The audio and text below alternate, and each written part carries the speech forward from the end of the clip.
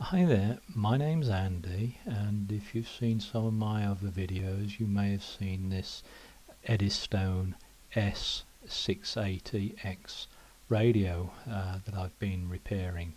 I was repairing it with a view to selling it for a friend of mine, but I've kind of fallen in love with it and I've bought it for myself.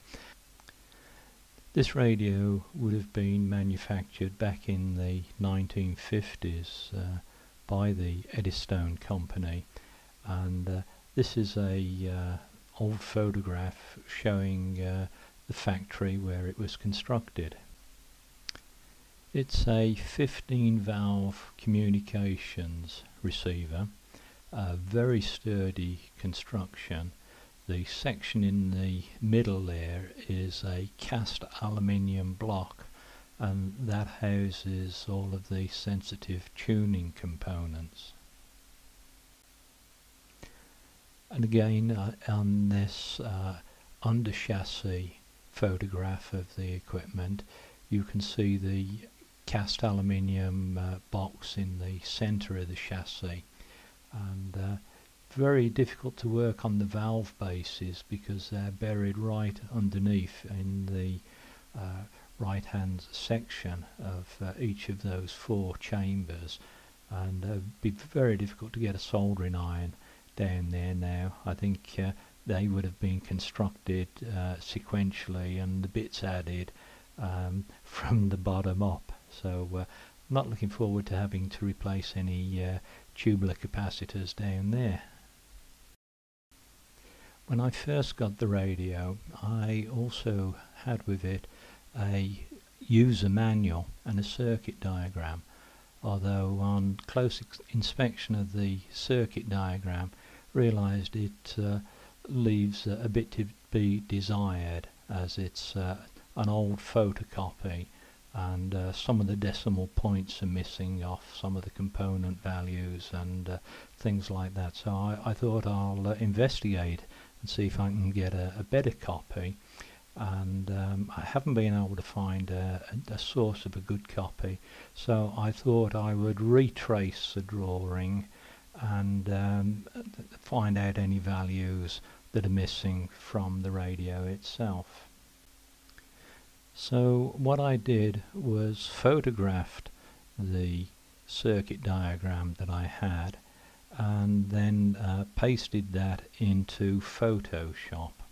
I did that in 4 separate sections, and they were the 4 photographs that you've just seen.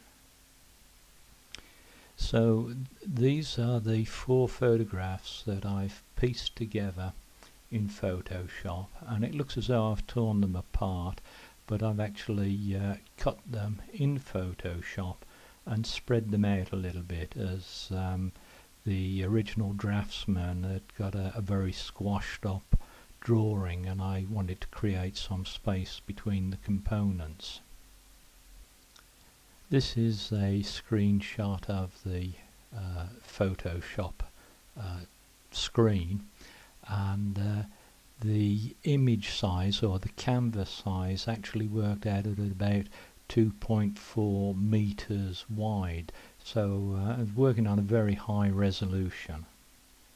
I created multiple layers for capacitors, resistors, coils, switches, valves, etc., and then drew one component. So I drew one capacitor and then copied and pasted it on its layer, simply tracing over the draftsman's original drawing.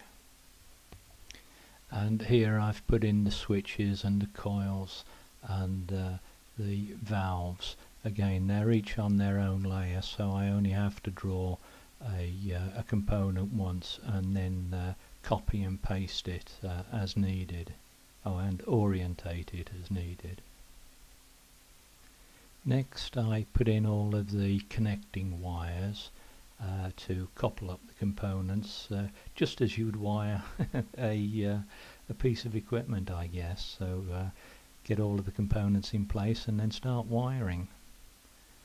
all the time I'm working with a layer of white over the original drawing and underneath my circuit, so as I can switch that on and see my work presented against a white background. And here you can see the circuit with the white background, and here I've got the component identification numbers and letters in place. And this is the final circuit, so I've checked it and I think it's perfect.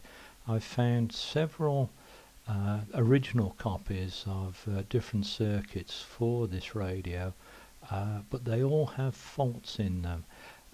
This circuit is copied from one where the original has two C37s in it. I've seen another version where the component identifications are incorrect, and one where the switch numbers are missing. They all seem to be the same basic circuit. I can't find any component wiring changes, but I say that there do seem to be some errors in some of the component identifications. Anyway, the reason I've gone through all this trouble is about a week's work in doing this.